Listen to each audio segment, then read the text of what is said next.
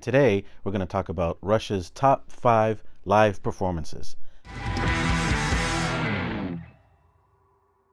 Number 5 in Rush's top 5 live performances is from the Grace Under Pressure tour, the medley featuring YYZ, the Temples of Syrinx, and Tom Sawyer. This is a time during Rush's, I think, their most physically gifted time. They were very precise, pinpoint playing, and their youth at the time allowed them to play all of their precise and intricate music with such precision and an incredibly high level of musicianship. And this medley exemplifies it. It's probably the best version, or one of the best versions of YYZ live, one of the best versions, in my opinion, the best version of the Temples of Syrinx live, and one of the top versions of Tom Sawyer live.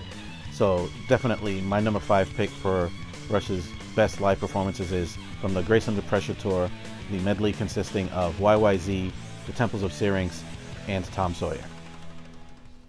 Number 4 in Rush's top 5 live performances is 2112 from the Test for Echo tour, and can be heard on the Different Stages live release.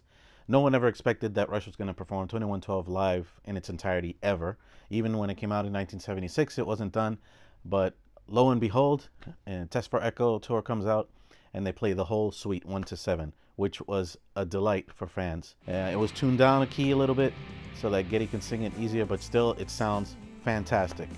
And it's definitely a performance for the ages. So number 4, my top 5 Rush live performances is 2112, the entire suite from the Test for Echo tour. Number 3 in Rush's top 5 live performances is Working Man from the Time Machine tour in Cleveland in 2011. I mean, the video is out there. There's so many reactions to that video, and people cannot believe that Rush in their late 50s at the time could rock so hard. That performance actually, to me, redeemed that song and actually showed, Rush showed that no one can play their music better than they can. No cover band, no matter how young or old, could cover Rush the way Rush covers Rush. And that was an incredible example of musicianship at that age, how the three just rocked it out. So number 3 for Rush's top live performances, Working Man from the Time Machine tour. Number 2 in Rush's top 5 live performances is Xanadu, the live performance from Exit Stage Left during the Moving Pictures tour in 1981.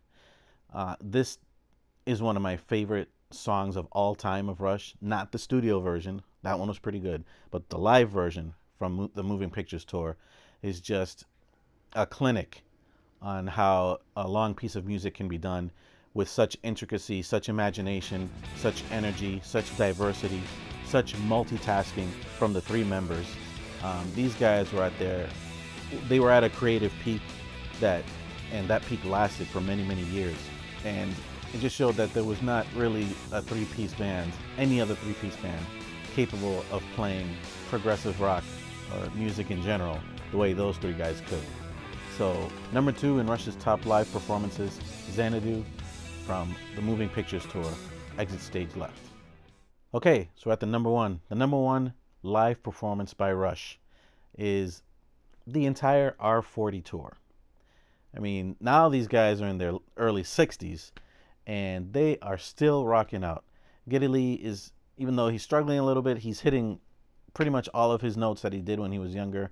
Alex and Neil, with the complexity of their music as well, were playing all of their music because they were playing songs from every record that they did, that they produced in their 40-plus year career, except Power Windows was pretty much absent during R40, but they played a lot of songs from Power Windows during the previous Clockwork Angels tour, so that was taken care of.